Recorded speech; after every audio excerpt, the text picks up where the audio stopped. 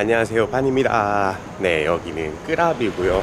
오늘은 마스크를 안 차고 나왔습니다.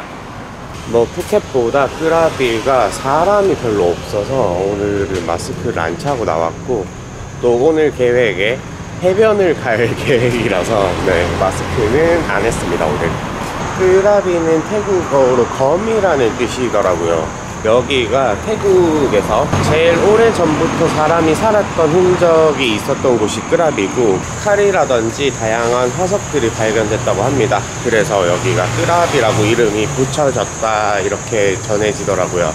여튼 끄랍이 하면 해변을 빼놓을 수 없기 때문에 오늘은 아오낭이랑 라일레이 그리고 톤사이 해변까지 한번 구경을 해볼 예정이고, 호랑이 템플로 불리는 와탐스아는 가지 않을 예정입니다. 이게 오토바이를 빌리지 않으면 시간대도 살짝 애매하고, 제가 1200개의 계단을 오르기 싫어서 안 가는 건 아닙니다. 어제 요 근처에서 로띠를 먹어봤는데 로띠 진짜 잘하더라고요. 그래서 요 근처에서 로띠 먹고 끄랍이 여행을 출발해 보도록 하겠습니다.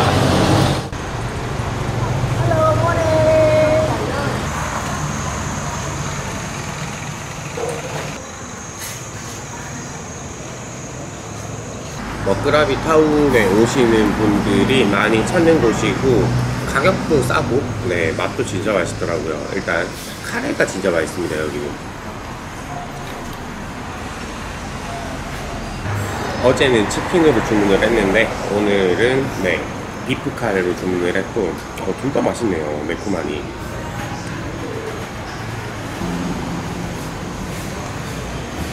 또 진짜 중요한 거는 푸켓보다 물가가 진짜 미치듯이 쌉니다. 푸켓이 너무 비쌌으니까 이제 비교가 팍팍 되더라고요.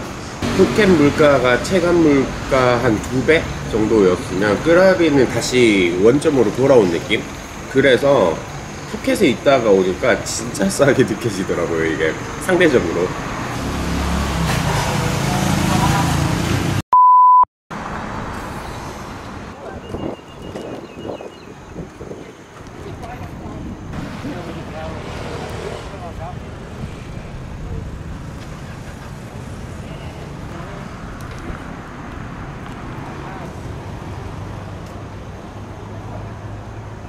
끄랍이타운 랜드마크라고 할 수 있는 후담이랑 그 다음에 노곡상입니다.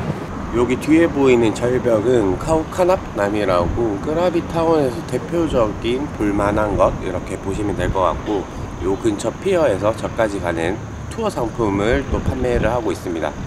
한 400밭, 500밭 이렇게 하는 것 같은데, 솔직히 저기까지 배 타고 갔다 오는 거 4,500밭이면 너무 비싸서 패스를 하도록 할게요. 여튼 여기가 뿌담 동상 있는 곳이고, 요 바로 앞에 야시장이 열리니까 조금 있다가 와보도록 하겠습니다.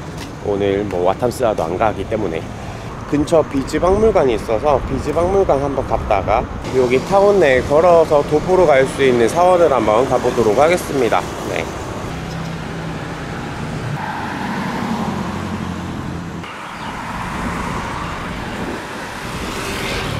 여기는 안다만 비즈박물관이고 월요일부터 토요일까지 운영을 하고 있는 곳입니다. 오늘이 토요일이라서 딱 맞춰서 왔고, 입장료는 무료라고 하네요. 한번 관람해 보도록 할게요.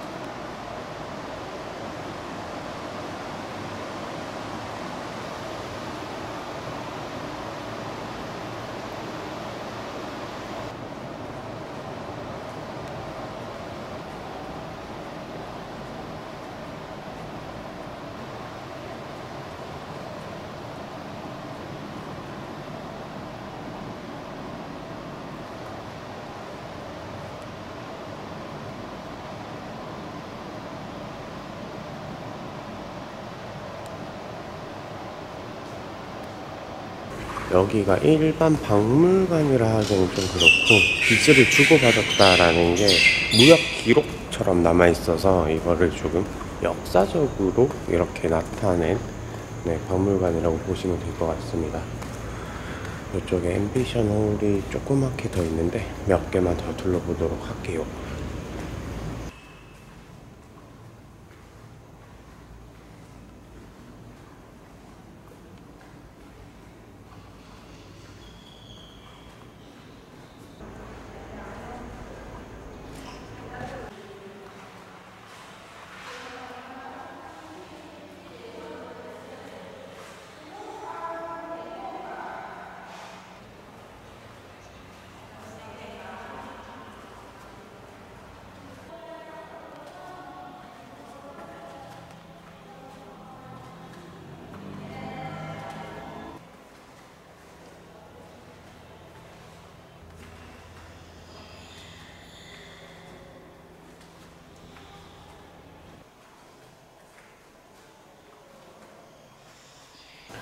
비지전 시간을 다 둘러보고 나와가지고 다른 홀로 들어오면 이렇게 그림 전시되어 있는 걸 볼 수 있습니다.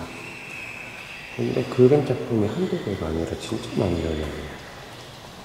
크라비타운 놀러 오셔가지고 뭐 시간 좀 있으시면 이렇게 걸어서 도보로 이동 가능하니까 여기까지 와가지고 뭐 천천히 둘러보시는 것도 괜찮을 것 같습니다. 그러면 아래쪽으로 조금 내려가가지고 크라비타운 내에 있는 가장 큰 사원 한번 갔다가 바닷가 구경하러 가도록 할게요.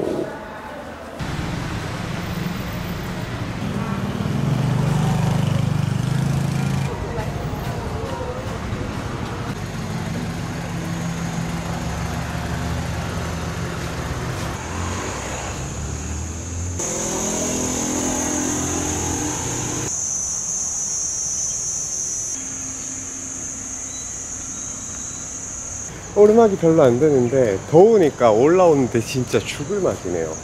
와, 여기에도 계단이 있었구나. 내려갈 땐 여기로 내려가야겠습니다.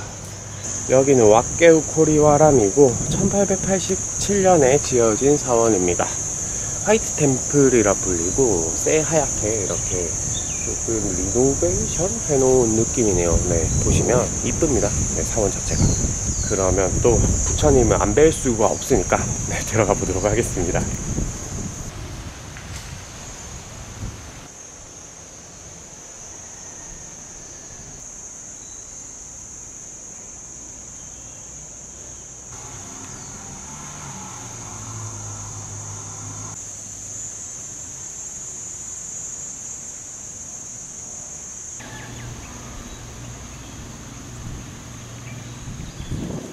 여기 뒤에 체디는 지금 짓고 있는데 특이하게도 사원 밖에 짓고 있습니다.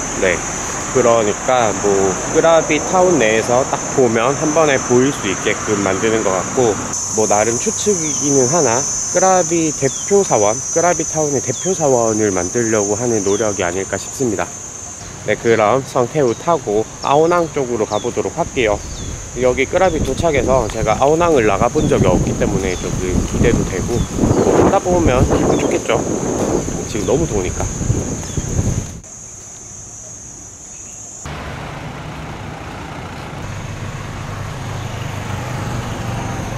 운 좋게 성태우가 바로 있어서 바로 탔습니다.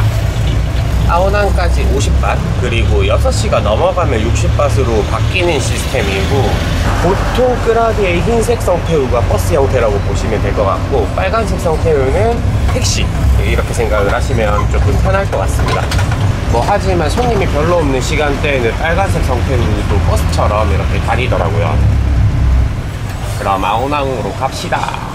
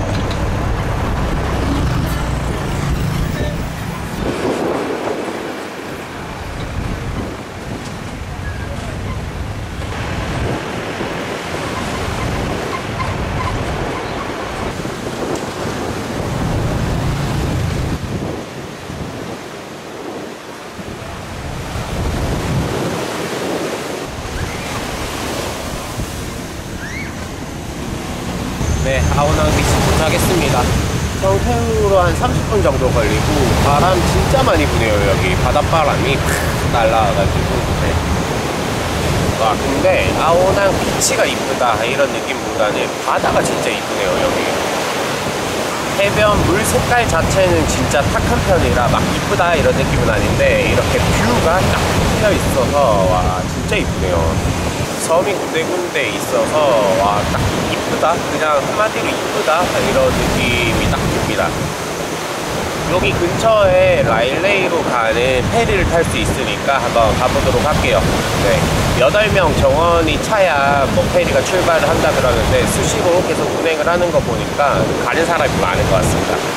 아오낭은 이쯤 봤으면 다 봤다 이렇게 생각을 하고 라일레이 가보도록 하겠습니다.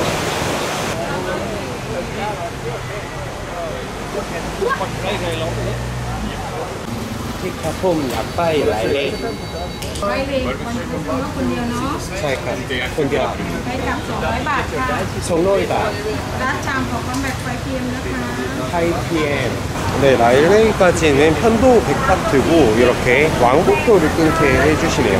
5시에 라일레이에서 떠나는 차가 막차라고 합니다. 여기서 기다렸다가 8명 모이면 될 것 같네요.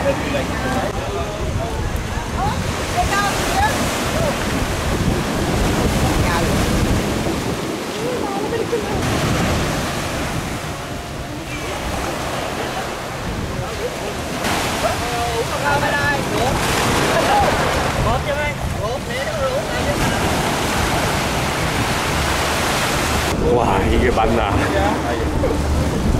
와, 이게 맞나 싶네요. 네, 배는 일단 탔고 이제 곧 출발을 할 것 같습니다. 이거를 TV에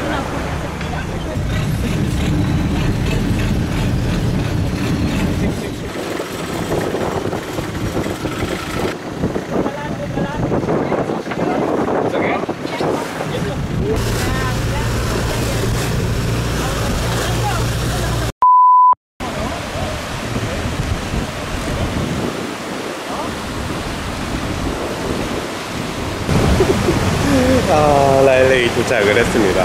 와, 바닷물 진짜 오지게 먹었네요. 옷 다 베려가지고. 네, 여기 해변도 진짜 이쁜 편이고 적당히 식당 가가지고 앉아서 구경 좀 하겠습니다. 라일레이까지는 대략 30분 정도 걸리네요.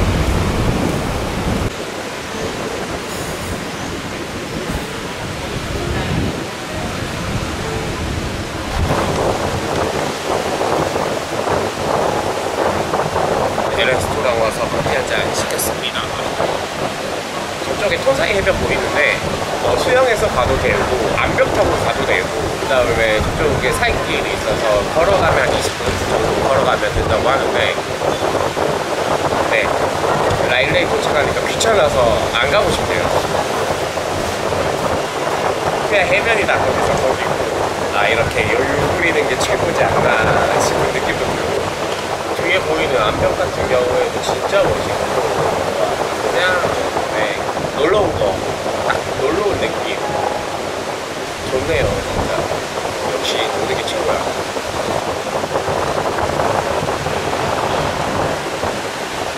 해변이니까 네, 사람 구경 좀 하고 바다 구경 좀 하고 옷은 안 그래도 젖었으니까 조금 있다가 요 바로 앞에 네 한번 들어갔다 나오겠습니다. 배 타는 게 너무 헤비라서 그냥 호텔을 생각하고 와야 되는. 아 그리고 여기가 말레이시아 근접한 곳이라서 식당에 맥주를 잘 안 팝니다. 바로 옆에 워킹 스트리트이 있는데 저기서 맥주를 사오던가 아니면 다른 식당 아니면 호텔 이런 데 찾아가야 된다고 하네요. 그래서 어쩔 수 없이 커피를 시켰습니다.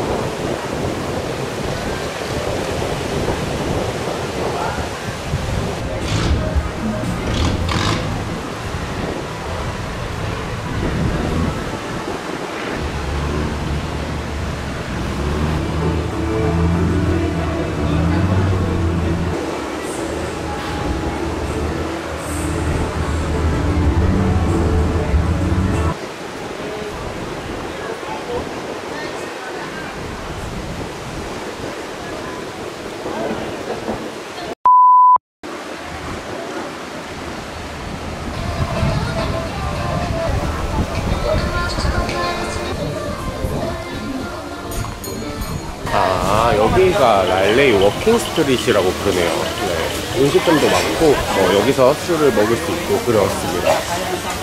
뒤쪽에 리조트가 많아서 여기에서 며칠씩 묵고 하시는 분들도 많더라고요.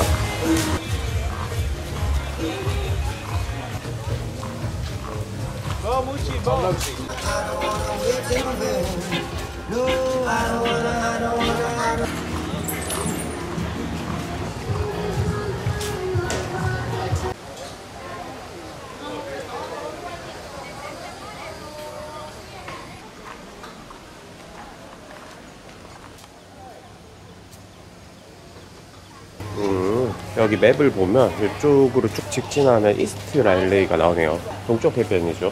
그리고 톨 사이로 가려면 끝까지 가가지고 저기에서 넘어가야 되는 걸로 나옵니다. 생각보다 여기 워킹 스트릿이 되게 크네요. 네, 여기서 휴식 취하고 지내는 사람들이 많아서 그런 것 같습니다. 제가 여기서 저녁을 먹을 게 아니기 때문에 5시 차를 타고 라일레이 해변에서 아오낭으로 넘어가도록 하겠습니다. 아오낭 가서 성태우 타고 다시 타운으로 돌아간 다음에 거기에서 또 야시장도 구경하고 저녁 먹으면서 영상 마무리하면 될 것 같습니다. 대마샵이 많다 싶긴 하지만 네, 라일레이 좋네요.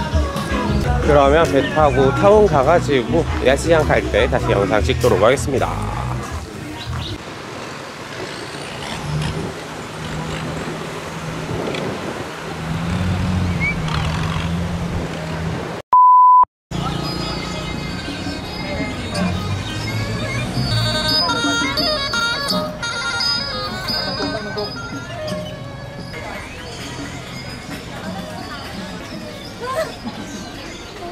네, 원래 계획은 부담 야시장, 그러니까 달라 부담으로 갈라 그랬는데 성태우 종점이 워킹 스트릿이네요.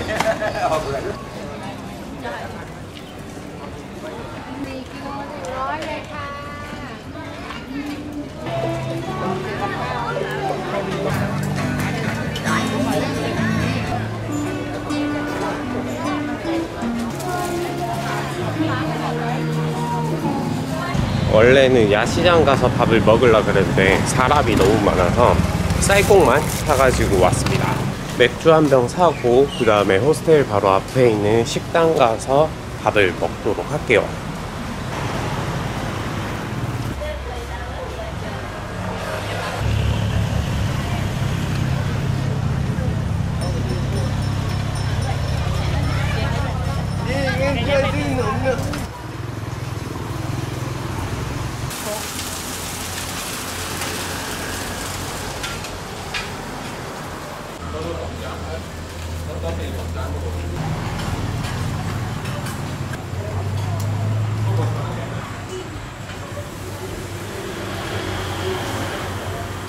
네, 호이터시 55만.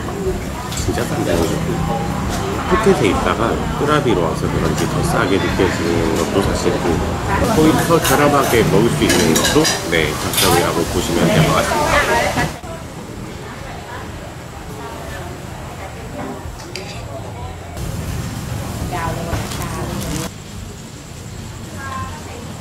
네, 홍합 튀김이랑 그 다음에 사왔던 쌀국이랑 맥주 다 먹고 나왔습니다.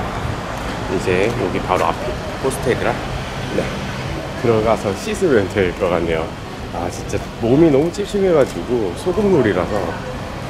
하여튼 오늘은 이렇게 끄라비 여행을 마쳤습니다. 뭐 잘한지 못한지는 모르겠지만 그래도 적당히 잘 했다고 생각이 드네요. 아, 그리고 아까 말씀 못 드린 것 중에 라일레이에서 아오낭 오면 아오낭 비치 중간에, 그러니까 비치 끝이 아니라 비치 가기 전에 내려줍니다. 바지가 어쩔 수 없이 젖을 수밖에 없게 만드는. 네, 가는 도중에도 파도 때문에 진짜 위로 또 다 젖고 그냥 바닷가에 들어갔다 나온 느낌 정도로 다 젖거든요. 그래서 만약에 라일레이 비치를 가실 분들이라면 수영복을 입고 가시거나 아니면 갈아입을 옷을 꼭 챙겨 가시는 게 맞을 것 같습니다. 딱 갔다 와서 아오낭에서 보통 이제 옷 갈아입고 다시 가기 때문에 네, 그렇게 하시는 게 맞는 것 같네요. 네. 제가 사람 많은 걸 그렇게 좋아하지 않기 때문에 지금 계획으로는 그냥 딱 코사무이만 갔다가 말레이시아로 갈까 생각을 하고 있고, 이거는 뭐 다음 영상을 보시면 아 얘가 어디 갔구나 하고 알 수 있을 것 같습니다. 저도 지금 딱 확정을 낸 게 아니라서 네, 마음 가는 대로 할게요. 여튼 이번 영상은 여기에서 마치고 네, 다음 영상에서 뵙겠습니다. 안녕.